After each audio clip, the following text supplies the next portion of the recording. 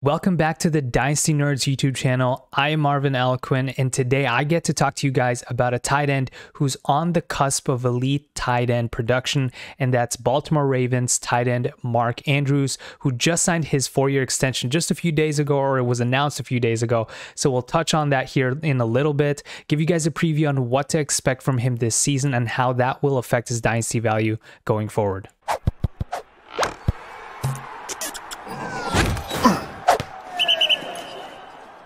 All right, so to start things off, let's take a quick look at that contract extension that was just announced for Mark Andrews. So he'll be signing a 4-year, $56 million extension with the Baltimore Ravens.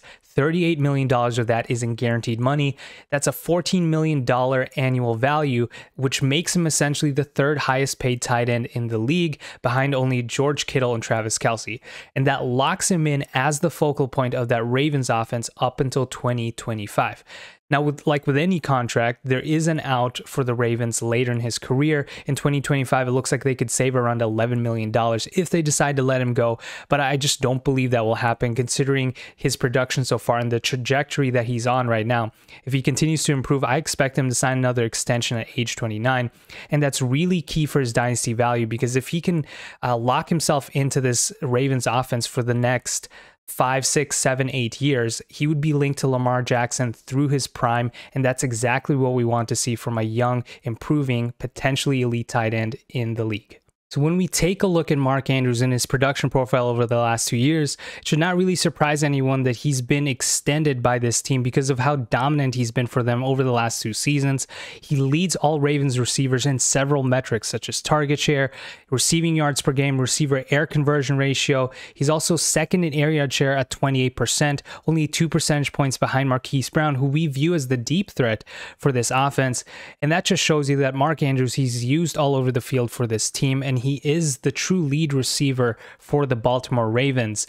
And so when you compare him to some of the other elite tight ends, you'll notice that the volume isn't quite there because of the offense that he's in, right? The Ravens aren't as pass happy as the Raiders or the Chiefs, but he's been the tight end 4 in target share at 24%, but he's more efficient than some of these tight ends, averaging the second most routes per target at 3.3. He's tied for tight end 2 in yards per route run at 2.6 over the last 2 years, and tight end 1 as well in air yards per route run at 3.2.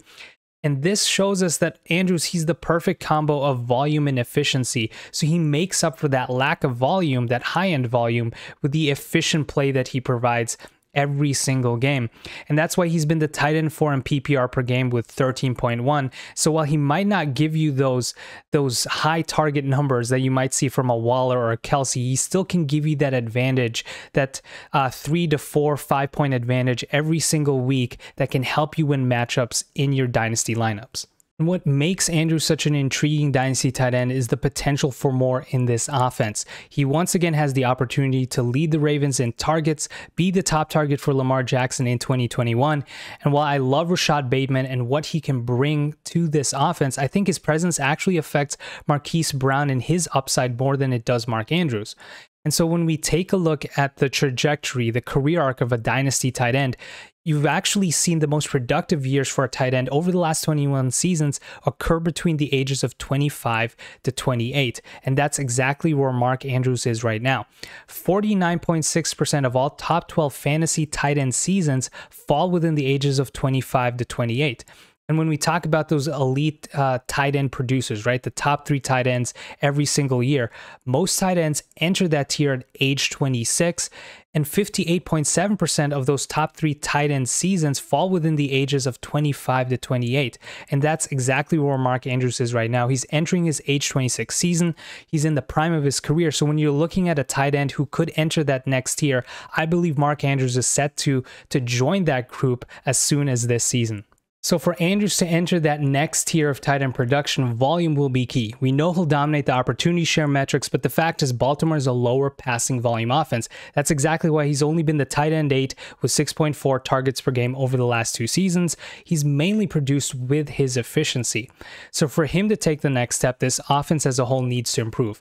And so when we take a look at Greg Roman and his tenure as an offensive coordinator, everyone focuses on the Ravens' league lowest 42% passing rate in 2020, but they also only had 961 total plays. That's the lowest in Roman's tenure as an offensive coordinator since 2013.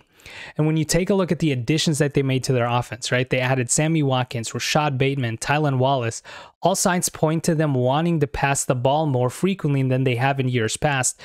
And what people might actually forget is back in 2014 to 2016, when Roman was the OC for the 49ers and the Bills, he had Tyrod Taylor and Colin Kaepernick as his quarterbacks. He actually averaged a 49% passing rate, which is significantly higher than the Ravens' passing rate last year. They averaged about 475 passing attempts per season in that time span, which would be 70 more pass attempts than the Ravens had last year. All that to say, we don't really know what this Ravens offense will look like. All signs point to them wanting to pass the ball a little more than they have over the last 2 years. And we've seen Greg Roman pass it more with other rushing quarterbacks. So why couldn't he do it with Lamar Jackson this year after all the additions that they've made? And so if this offense as a whole improves in volume, Mark Andrews, who is the focal point of this passing attack, will be the direct beneficiary, and that could essentially bridge the gap that separates him from becoming an elite dynasty tight end one in your lineups. So to close things out, I think there's a lot to like about Mark Andrews and his potential in this offense, especially if they try to pass the ball a little more this season. But let me know in the comment section below if you agree or if you think there's another tight end who could enter this elite tier of Waller, Kelsey, and Kittle.